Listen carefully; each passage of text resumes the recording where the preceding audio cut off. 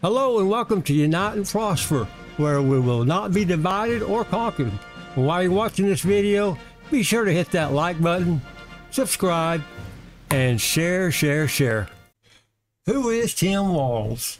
Yeah, I'm a bit late with this video, but it's been like rush hour traffic, and these videos I do, I am the only one, and that's just me. So I do my own research, writing, editing. So I might be a little behind here, but anyway, let's get back to the subject here of who is Tim Walz. Well, let's just call him Tim. Tim is the governor of Minnesota since January 7th of 2019, 1 year longer than the Biden-Harris debacle started, and 1 year before COVID started. So let's start there. He shut down businesses, and not just once, but twice, for 2 years.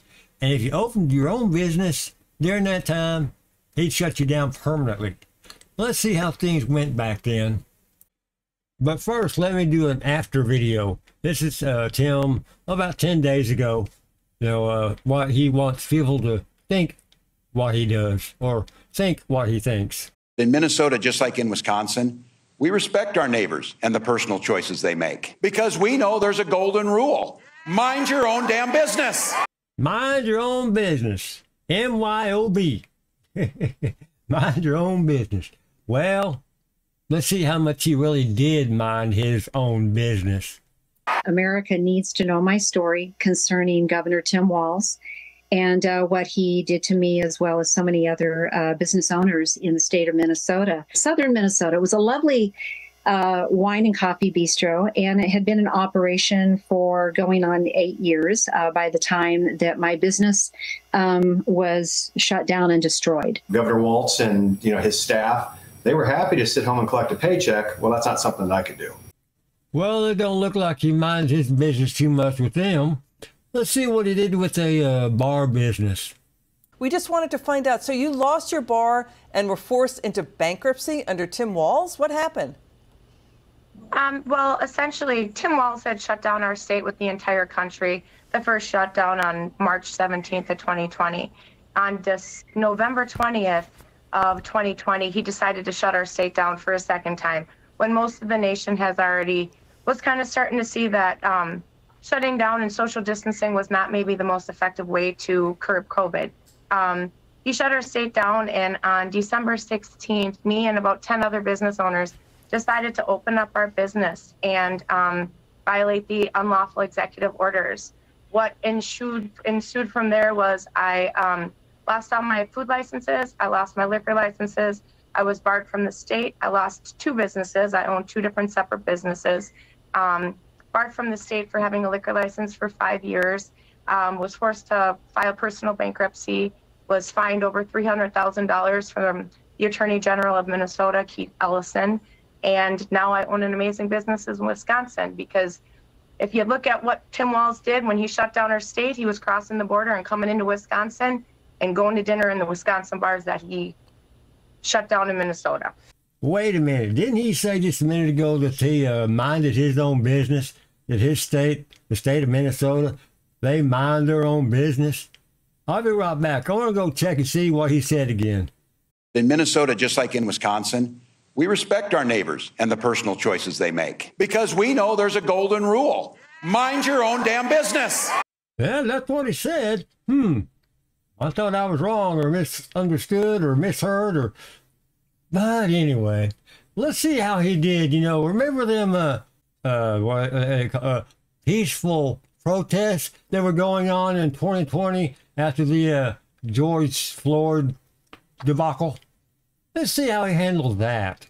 The owner of Wild Greg's Saloon shut down his bar in Minneapolis. He says people were just simply too scared of crime to come downtown. Well, that bar owner is Greg Urban, and he joins me now. Thank you so much, Greg, for joining us.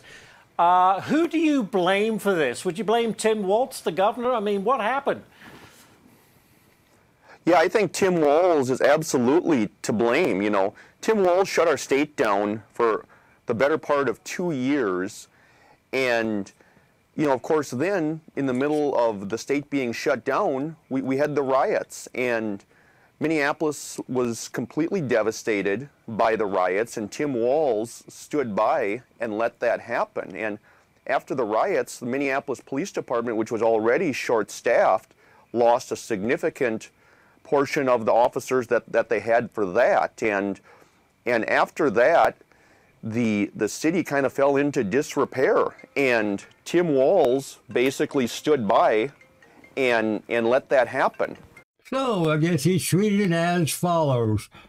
If you're a business owner, you stay home. But if you're a rioter, if you're a peaceful protester, you can run amok. Well, let's check out and see what these peaceful protesters were doing out on the streets. Here's a news broadcast in Minnesota from WCCO about the protesting. Protests turned tense that day, and the next day, Wednesday, the governor said this. I was saddened to see that some of the protesters were in harm's way last night, and I just want to encourage everyone to be safe, especially in light of the COVID-19 pandemic. About 4 hours after that press conference, the mayor of Minneapolis, Jacob Frey, called the governor asking for the National Guard, according to a state Senate report. There was reportedly confusion about whether that call constituted a formal request, something that has to happen to activate the Guard. A couple hours later, in a tweet, the governor asked people to protest peacefully and safely. At 9/11 that night, another request from then Police Chief Madera Arredondo asking the state in an email for 600 National Guard soldiers. But an independent review commissioned by the city found the request did not follow established policies or protocols. Proper protocol? What? You mean a phone call and then an email telling the governor his city's getting burnt to the ground and they need more assistance isn't proper protocol? I can see it now. Well, if the warning would have been sent properly, the Middle East wouldn't have been able to blow us off the face of the earth without a nuke attack. Yeah, you feel safe now? The looting and fires continued that night and into the next day. At 10:55 the next morning, Thursday now, Mayor Frey's office sent Walz a formal request for the Guard. By 4 p.m., the governor had them activated. That night, about 45 minutes after Minneapolis police abandoned the 3rd Precinct, the Guard tweeted more than 500 soldiers had been activated to the Twin Cities. Still, that night was not peaceful. This can perhaps be explained, at least in part, by something the state commissioned report says, that the Guard and State Patrol were asked to provide services outside of their training. They didn't have experience responding to a large-scale civil disturbance. So the Minnesota National Guard didn't have experience to protect Minnesota. Does that sound familiar? I seem to remember something come up about, some guy got shot in the ear a couple of weeks ago, and one of the reasons was because some of the guards weren't experienced, or I don't know, something like that. Somebody couldn't even put a gun in her holster, or I don't know. It sounds familiar.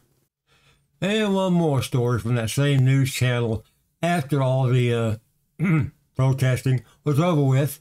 This is about the police station that got burned during those protests. Police officers testified at the Minnesota Senate today. The officers are all board members for the Minneapolis Police Federation. And as Esme Murphy reports, they offered up a scathing critique of government and police leaders during the riots following George Floyd's death.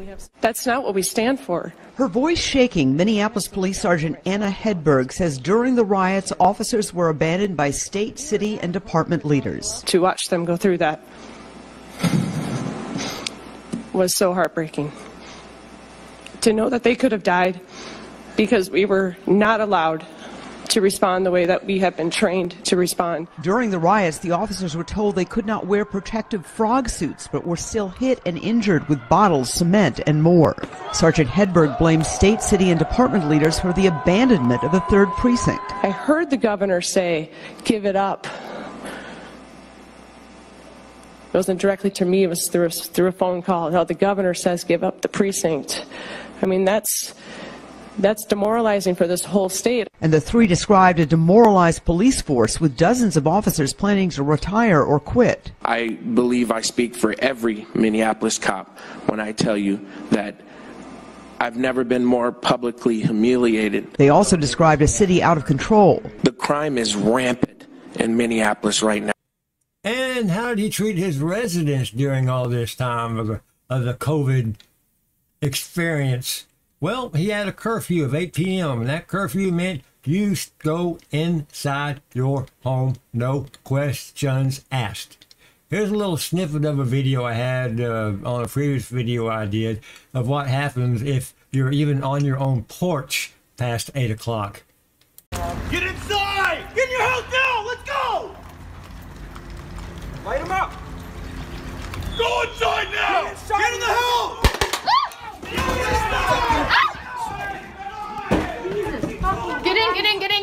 Get in. Yep, that's right. You get paintball shot. Man, that's a nice governor. You can destroy businesses. You can burn down police stations. You can, protest all you want, but don't you dare stand on your porch peacefully. Well, let's check out this controversial executive order that he did last year. In this state, hate has no home. In this state, love and acceptance is what we preach. Governor Tim Walz on Wednesday took action he says is urgent in the face of increasing political attacks on the LGBTQ community nationwide. His executive order instructs state agencies to protect access to gender-affirming health care and not comply with investigations in other states where services may be restricted or outright banned. So he did an executive order that keeps any ban or even restrictions to gender-affirming health care, aka the body manipulation surgery to look like the opposite sex of what you were actually born as. Now, the controversy is that this executive order also pertains to allowing underage children to get this type of surgery without parental consent. Now, I'm not 100% sure this is true, but what I do wonder is, why does he have that little girl standing next to him if it wasn't true? Well, there is one thing I know is true. Tim was a liar.